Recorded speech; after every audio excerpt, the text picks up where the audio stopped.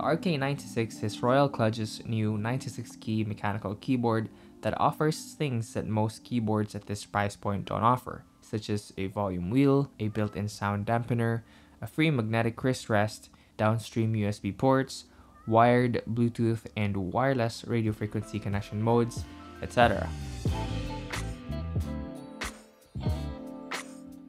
They sent this over to get my honest review, so everything I'm saying here are my own unfiltered thoughts based on my experience with this keyboard, and they don't get to see this video before I upload it. So, here's my review.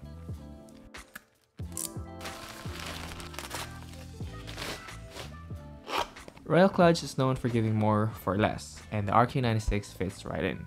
In the box, you get the keyboard itself, a magnetic wrist rest, a USB-C to USB-A cable of the same color as your keyboard, a 2-in-1 switch and keycap puller, and 4 extra switches. You can pick between black or white, RGB or non-RGB lighting, and brown, red or blue, cherry or RK switches.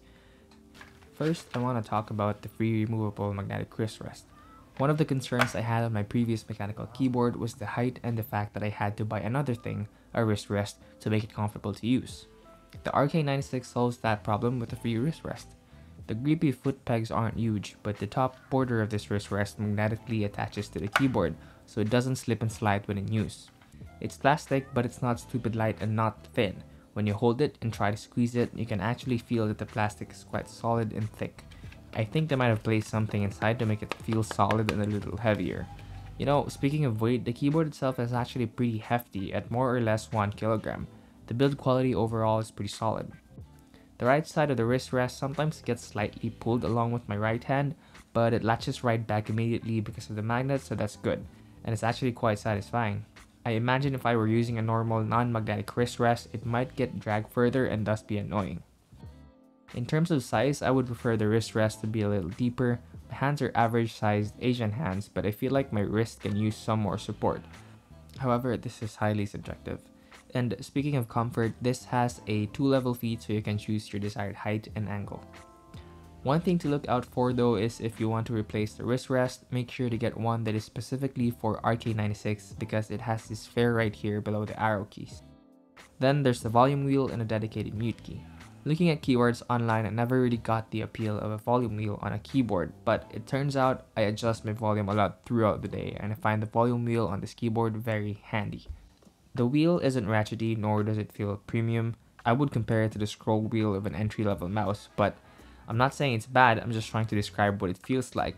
Now, the mute key is a speaker mute key, not a microphone mute key, just to be clear. But you can map it to a mic mute key using the Royal Kludge key mapping software, or use carabiner or biner if you're using macOS. Next is the built-in dampener pad. This thing has a built-in dampener pad, which is a go-to modification for most people because it removes that cheap, hollow sound for most keyboards. With the RK96, you don't have to pop open the keyboard, slice foam, stuff it in there, close it again because it's already there. In terms of effectiveness, I would say it's doing a good job at dampening the sound. Here's what it sounds like.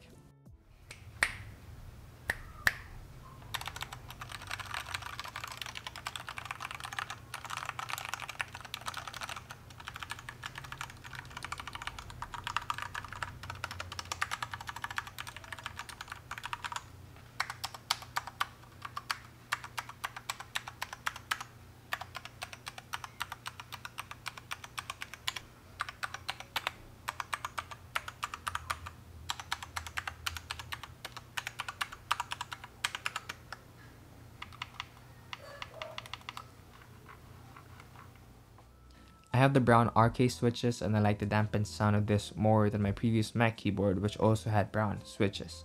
Though it doesn't sound as talky and deep as custom built keyboards with special dampeners, individually lubed switches, and custom keycaps and the likes of that. Let's talk about modification later. Alright, the next thing is that it has 3 connection modes. Correct me if I'm wrong, but I think only Royal Kludge makes keyboards that has all 3 connection options. It has a wired USB connection. They include a free USB-C to USB-A cable on the same color as your keyboard.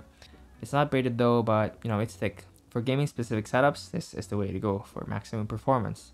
It has a wireless 2.4 GHz radio frequency USB dongle. If your machine doesn't have Bluetooth and you don't want to go wired, then you have this option.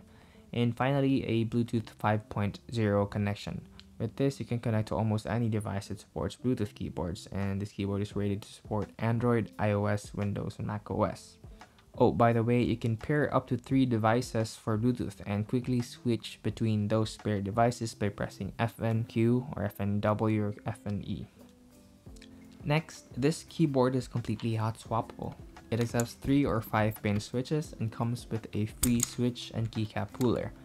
It's great that this PCB accepts both 3 or 5 pin switches, so you're not limited on your switch options when the time comes that you want to change things up for this keyboard. It really opens up the possibilities of modifying this keyboard. I'm looking forward to trying out clickier switches for this keyboard, but that's a topic for another video. Another good feature is that this keyboard has 2 downstream USB ports for charging and data transmission. This is another thing that I think only Royal Kludge offers, correct me if I'm wrong, but note that the ports only work if you use the keyboard on wired mode, so essentially kind of like a USB hub. The keycaps are ABS keycaps and they're actually of decent quality. The keycaps have a textured matte finish which feels good and doesn't give a cheap feeling, though I think this might get shiny over time. The keys are cherry profile and has the cherry style cross connection at the bottom. Speaking of keys, the function row has some standard helpful shortcuts as seen here. Some of it are duplicates though, like the mute and volume keys, since you have the dedicated volume wheel and mute key. Now, down below there are also duplicates such as print screen, delete, home, and page up, page down. I don't know why they decided to have those keys repeated in the letter area and on the numpad area. Now, the typing experience is actually satisfying. At first, my typing accuracy wasn't so good, but that's because I've been using the built-in keyboard on the MacBook, which is very low profile. When I got used to the standard profile keys again, it was great. The small keys aren't wobbly, it doesn't stick when you miss the center, and it can be actuated even if you don't hit smack dab in the center, which is important for preventing typos. Also, the big keys such as spacebar, backspace, enter, etc. are surprisingly well stabilized. They don't stick when pressed from the sides, and they don't dance around and wobble a lot. Now, this has a huge 3750 mAh battery, which roughly translates to 7 to 9 days of battery life at full backlight brightness. Speaking of battery, this has a dedicated LED light to indicate the battery level. Now, for modification, there is a saying that Royal Kludge keyboards are kind of meant to be a canvas, a starting point for your keyboard build instead of it being the end of the story. The RK96 fits right in. If you want to add personality to your keyboard, just get a set of new keycaps with the profile you want and pop it on. For this keyboard, I'll probably try XDA profile keycaps, which I'll make a video about soon. Then, if you want to change the typing experience or sound, buy a set of different switches, pop the old one out, in with the new, and tada, almost like a completely new keyboard. No more soldering, as easy as that thanks to it being hot swappable. I'll probably buy a set of blue or red cherry switches soon, because I've only used brown so far. As for backlight, it is available in RGB or non-RGB options. The one I got here is the non-RGB version, which I prefer. The backlight on the non-RGB keyboard is blue. I would have preferred it to be white. These are the different backlight modes for the non-RGB RK96. Note that the RGB might have more light patterns or light combinations as they usually do. In case you're wondering what this speed up or speed down keys are on the arrow keys, they simply adjust the speed of the light effects when they're not in steady mode, like in strobe or wave effects. Overall, for the price, I think the RK96 is a compelling option. The build quality is great, the plastics feel good, it's heavy, the volume wheel is really handy, the typing experience is good, the sound is decent thanks to the built-in sound dampener, giving the keyboard a slightly deep and dampened sound, and the magnetically attached wrist rest is a lifesaver and a great value add, and all the other stuff that RK has made available for this keyboard.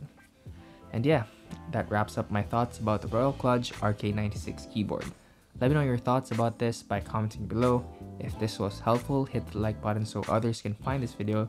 If you loved it, subscribe for more, and you can also follow me on Instagram. As always, thank you so much for watching, and I'll see you in the next one.